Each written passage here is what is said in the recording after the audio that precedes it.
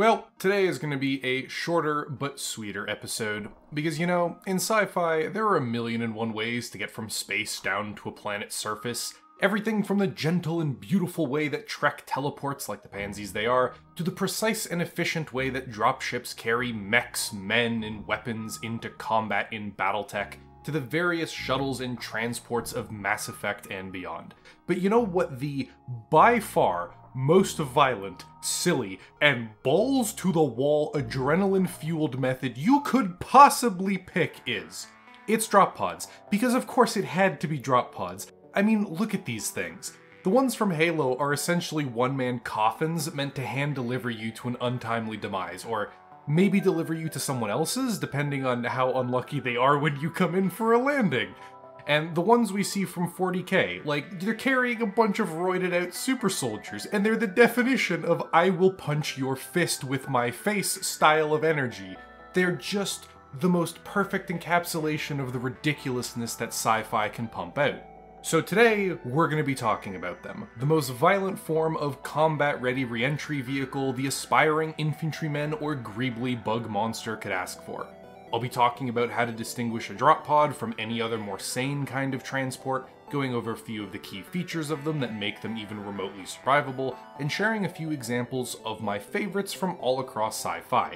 Before we fully dive into things, however, introductions! Generic greetings and welcome to Science and Sanity, a channel dedicated to bringing my love of sci-fi in all its incredible stupidity to you, the viewer. In today's case, arguably one of the most stupid things in sci-fi, but also undoubtedly one of the coolest.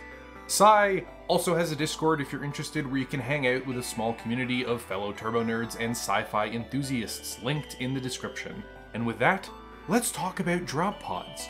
I want to start with the definition, because there is a little variation in them and they range from one person and small to carrying an entire school bus of crayon eaters level of big, so they get a little confused sometimes in what I've seen on forums, discussions, and stuff. Drop pods have a singular, blatant distinction that separates them from every other method of transport that you find in sci-fi.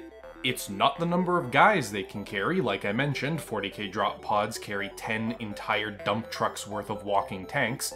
Titanfall drop pods carry anything from squads of grunts and robots to mini-mechs to a single dude. And it's not how armored or armed they are. For example, there are plenty of drop pods that can start blasting the moment they touch down, a la Helldivers hand-delivering a turret to the enemy's front yard. No, it is in fact something so painfully simple that I guess most people just overlook it when they're trying to come up with hard definitions. Drop pods only go one direction, straight down. They do not take you back up and often are not really capable of maneuvering as they're going straight down. So something like the Driller from Deep Rock Galactic is not a drop pod, and it's capable of going to, landing on, or I guess in the case of the game, landing in the planet of Hoxie's 4, and then coming back up. It's also a massive cargo container meant to haul dwarves, rock, and stone. Rock and stone! For rock and stone! Rock and roll and stone! We're rich! We're rich! We're rich! So while it looks like a really big 4-person version of a drop pod, it's closer to a drill-shaped landing craft, and we'll just shove it off to the side. If it can go back up, it's probably a dropship or a shuttle. Drop pods only move one direction, and if you want a second rule, they're mostly disposable. Once you use them, you just leave them as scrap on whatever planet they hit. And now, with that incredibly simple definition expertly explained, how in the name of every god out there does anyone ever survive travel in these things? I mean, if you really look at them, the average occupant should be a smear of red jam across the bottom of the pod the moment they make impact. At the very best, you'd expect them to be walking around with every bone in their lower body broken, but no, most of the time they can jump out no issues immediately after and start fighting with the best of them. Or in the case of Helldivers, they jump out and immediately start sacrificing for Super Earth, but that's another issue. Careful, you. Oh, That's good. Extra kinematic. Let's take Halo as an example, specifically ODSTs. At the bare minimum, in the video game, Halo 3 ODST, Buck and the player character the Rookie should be dead. Buck doesn't even land correctly. He goes careening off after clipping the edge of a building and speedruns like 1,000 car crashes at once. This man should be a statistic. No. He should have ascended well past a red jam. He is a pink mist scattered across this entire street after a landing like that. The rookie as well has a rough descent where he's treated to the blender special after another pod slams into him, after which he also experiences a rough landing on the edge of a bridge or building or something, whatever it was. Both of them should be signed into the Afterlife Hotel, and yet they immediately go on to start blasting coveys and saving the day. Sorta kinda. Though, who knows, maybe the rookie is just made of depleted uranium or something, considering he soaks a multi-story fall right after waking up and walks it off like a champ. Like, that's 3 stories, my guy. Maybe that's 4 stories. You should be insta-dead when you hit the ground from that kind of fall, but whatever, just headbutt a medkit, I guess you'll be fine. But this brings up an interesting question about them. Because drop pods are supposed to be a form of incredibly rapid, semi-stealth insertion behind enemy lines or where they least expect it, in order to do that, they need to be moving at Mach Jesus in order to make use of their small size to get around or under anti-air fire, fighters, missiles, and more, trying to stop a landing exactly like that. Most drop pods, in fact, are moving so fast that it's extremely common to see them depicted trailing a plasma fireball behind them as the air in front of them cannot get out of the way fast enough. We see this in pretty much every sci-fi setting, actually. This is like the one thing I think is consistent for every drop pod everywhere. They're always going down in a glorious fireball. 40K, Halo, Helldivers, my beloved, and a criminally underloved sci-fi shooter called Section 8. That IP is dead now, but man, was it awesome. Even in that setting, you didn't even have a drop pod. They just kicked you out the side of an airlock and said, figure out a landing strategy in your power armor. If you couldn't figure out a landing strategy, then landing on the enemy also sufficed to break your fall. That game was awesome. I'm so sad it's dead. But like I was saying, these things move incredibly fast. But unlike re-entry vehicles we use in real life, drop pods aren't aimed in these long, shallow paths like real life to burn off as much speed as possible and then deploy parachutes and stuff. They're going straight down. They are aiming to lawn dart directly into the planet. And as such, they need some way to slow down, otherwise re-entry would turn immediately into pieces. Most commonly, the way that they do this is rockets. Very, very powerful rockets on the bottom of them. Or a hell of a lot of rockets all over the pod. When the pod actually gets far enough down to no longer be in immediate danger, fire those retro rockets, slam the poor occupant with 20 Gs of acceleration to slow the pod down, and hope that they're actually moving at a somewhat survivable velocity when they hit the dirt. Generally though, this works great if you've got plenty of time to slow down, or you're some kind of genetically modified post-human monster, because then you can fire those rockets right before you impact and minimize the time you spent under threat of copious amounts of explosions. That's how the 40K Space Marines do it. They wait until they're basically about to hit the ground, and because all of the Space Marines are, like I mentioned, post-human monsters, they can survive that kind of thing, what with their titanium bones and multiple hearts. But for regular people, well, we see things like parachute analogs. For the ODSTs, they get these pathetic little drag chutes that are meant to convince said ODSTs they are not about to become the second state of matter upon touchdown. Or we see much more reasonably from Titanfall that they actually do slow down a lot before touchdown and then deploy a parachute. The point of things like this is to slow down the pod by atmospheric drag, the same way our real-life re-entry vehicles do it. They're not meant to slow the descent enough to be comfortable when they land. The capsules and stuff that splash down in the oceans all over Earth, they're meant to slow down with those huge parachutes enough that you could feasibly walk away from that, like just a normal person picks themselves up and trudges off. No. The ones you see in sci-fi, they're meant to slow the pod down enough that they don't immediately implode upon impact. Assuming, somehow, that sci-fi magics its way out of a problem and just goes nuh-uh to physics and the fact that you probably shouldn't be walking away from most of these things, let's assume that you've landed safely. You are then facing a few incredibly terrible situations. You might land in a swamp, or on top of a building, or a debris pile from said building, or the ocean, or directly into the center of an enemy camp. You don't really know where you're landing with these things. So if you're landing in an area that's not exactly conducive to getting out of your pod once you land, how do the various sci-fi settings go about handling the issue and motivating the soldier to actually step out into active gunfire? Well, let's start with the classic. Explosives!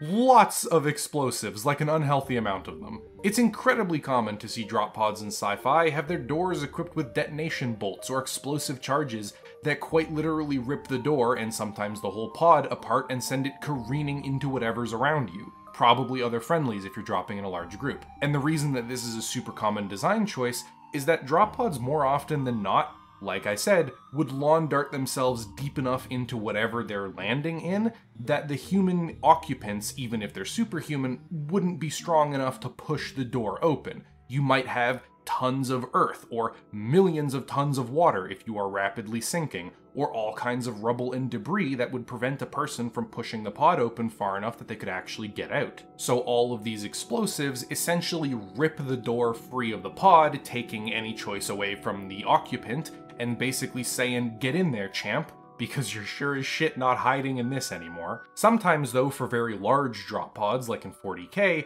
they're so big and they have such a wide surface area that they just stick like a dozen doors onto it and then open them like a flower petal. So even if the pod lands weird, or most of it is blocked, or it's like hugging the inside of a building, there's going to be at least one open door for people to file out of, and if they land properly, there's tons of different angles that all of the Marines inside can rush out and into combat from. And sometimes we see stuff like Helldivers, where the pod buries itself entirely into the dirt as its goal, gets you a few extra feet to decelerate by doing it that way, and saves you any of those other unnecessary methods of disembarking by just vomiting you out the top of the drop pod. And I honestly think the Helldiver pod is like one of the best single-person versions of this that I've seen, because it's incredibly reasonable if you just stop to think about it for a few seconds. Take a step back. Like I've said, drop pods only move in one direction, down. And even if they're hitting something, kick the person out directly above. The drop pod probably punched a giant hole through whatever it was it hit, so problem solved. There's no obstructions or anything in the way. The last kind of drop pod that I wanted to talk about